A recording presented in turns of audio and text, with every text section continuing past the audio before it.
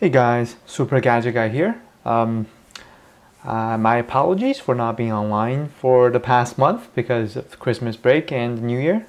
I hope all of you had a great Christmas and a great start on this new year, 2012. Alright, today I'll be unboxing not one or two, but three headphones that was sent to me by XePort. Here they are. Three different models.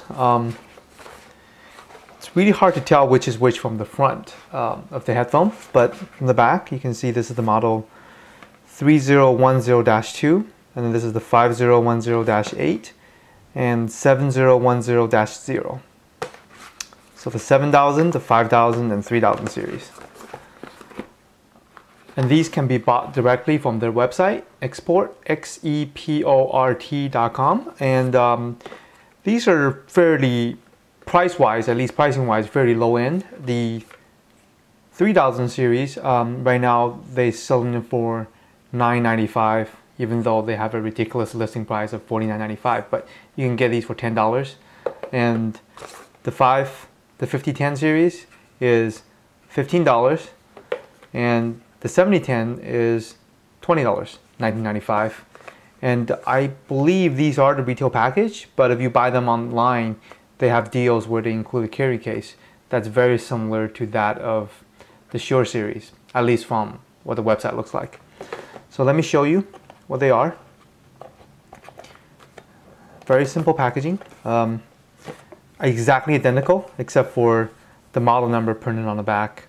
So they're saying that hundreds of dollars on your music player and thousands of dollars on your albums, you're pretty much throwing them all away with a pair of poorly made headphones. So they are claimed to be a high quality earphones, even though price wise it's pretty cheap. Let's see if I can open one of them. So this is the 3000 series. Quick start guide and limited 1-year warranty. Okay, so does come with a 1-year warranty, and spec wise is 20 Hz to 20 kilohertz, input 5 milliwatt, maximum output 20 milliwatt. Okay, so let's look at the headphone. Stuck pretty tight.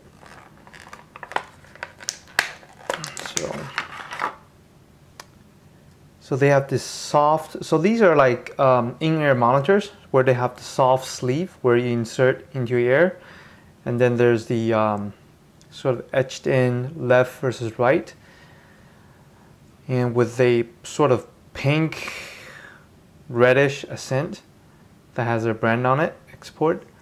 And they come with two more sizes. This seems like the medium, you can easily tell. They have the small pair and also the large pair for custom fit. And the cable is sort of brailled, reinforced, like fabric reinforced. If you have one of those gaming mice, they're very similar in a sense that it's pretty strong. Let's have a slider. Do not see a microphone or control adjustment in the middle portion. So the straight plug, kind of like that.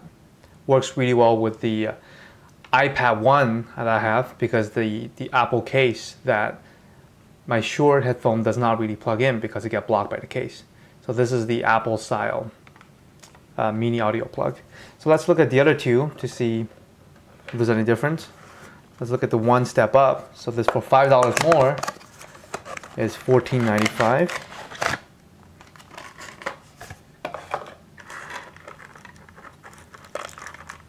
Oh, it has some extra sort of screw-like type device.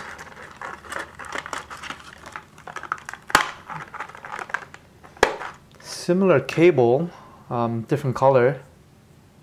This is more grayish, and the earpiece is larger. Also does not seem to have a left or right indicator on the back, but there is on the side where it says an L and an R right here. Same sort of sleeve setup and same 1-year warranty. Same sort of output spec, no different. Style wise, I kind of prefer the 5010. It's a little bit larger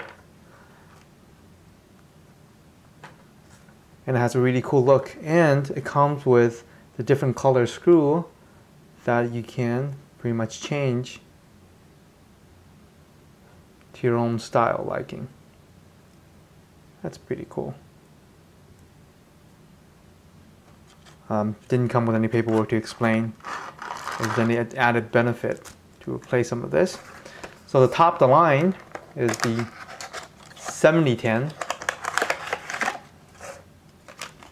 different color, and oh, the plug is different. So these are the straight plugs for both the 3000, the 3010, and 5010. But for the 7010, it's more angled.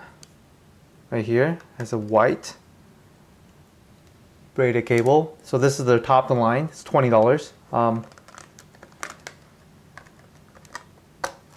But this is not as big as the 5000, and it's sort of the smallest of the three.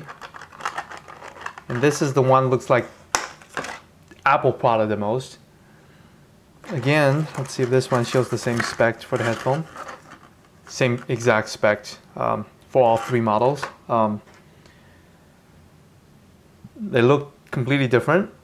Style-wise, I'm kind of, initially through the box, I like the 5010, but after looking at it, this has a sort of, not a sort of cheap plastic feel of the 3000. This is also plastic with a little bit metal maybe, but this is like a ceramic sort of thing with polished, bright. Yeah, it's a ceramic coating on it, which is pretty cool. Well, the most important thing, of course, is not, you know, packaging, or to me, style is kind of important, but most important is the sound quality. I will give each one of these its fair share of test. I'll try them all and listen to, you know, what I usually listen to, and we'll do a review video on it. And in the end, I will actually do a giveaway.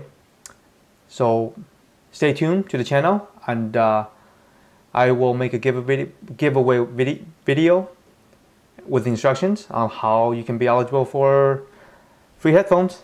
Thanks for watching. Please, if you have any questions, post in the comment below, or if there's any tests you want me to perform, any non-destructive tests you want me to perform, I will be more than happy to test them out and let you know how they compete with the much more expensive Shure 535s. Thanks for watching.